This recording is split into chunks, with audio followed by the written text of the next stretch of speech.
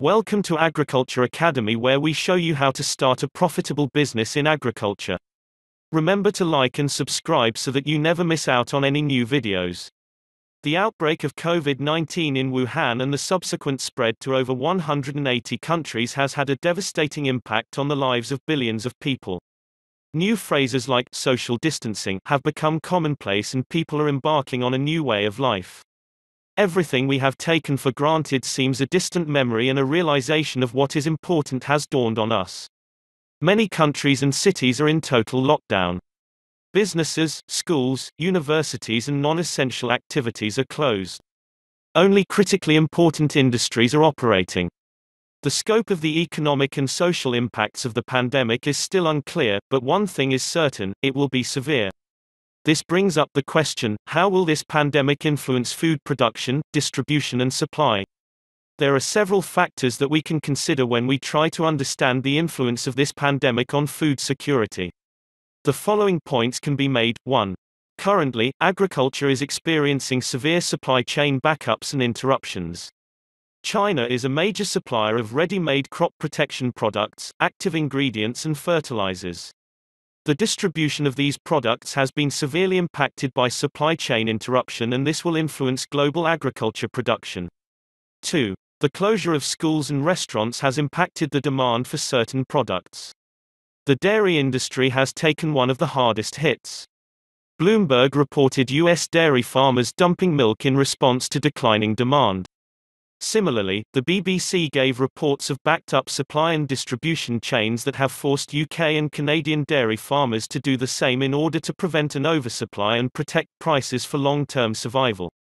3. The demand for restaurant niche products like mini vegetables and garnishes has all but collapsed.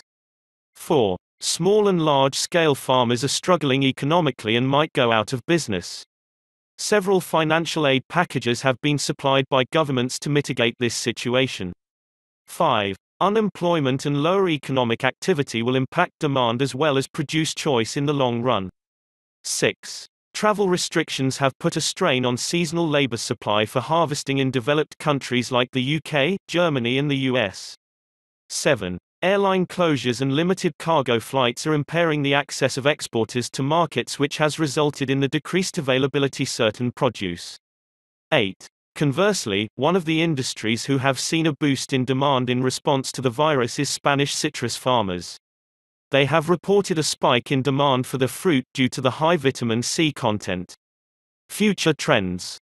The pandemic has exposed the vulnerability of the business supply chain and global dependence on a single supply market. This is true for both agricultural supply needs as well as for food in general.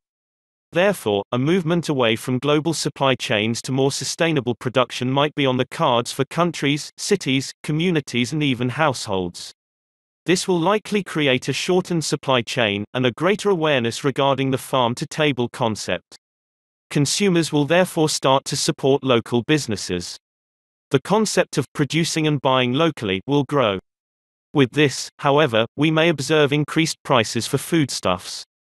We can expect that consumers will start to focus on healthier eating, and this will impact on the demand for certain produce.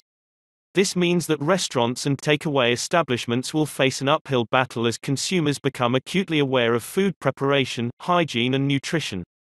Furthermore, packaging and display options will change. We have already seen the end of open fridges in retail food stores. However, the export of foods will still play a role during the off-seasons and outside certain production areas. Lastly, technology and automation will play a bigger role in developed agricultural sectors in order to meet rising local demands. With this in mind, we can pinpoint some opportunities for business, and therefore economic growth. The following opportunities might be worth exploring as we move into post-pandemic agriculture.